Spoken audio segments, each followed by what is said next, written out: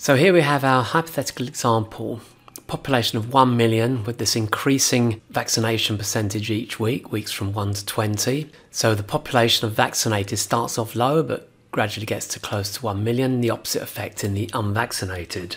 And the mortality rate is constant, it's 15 per 100,000. So those are the number of deaths you observe, which give this constant mortality rate.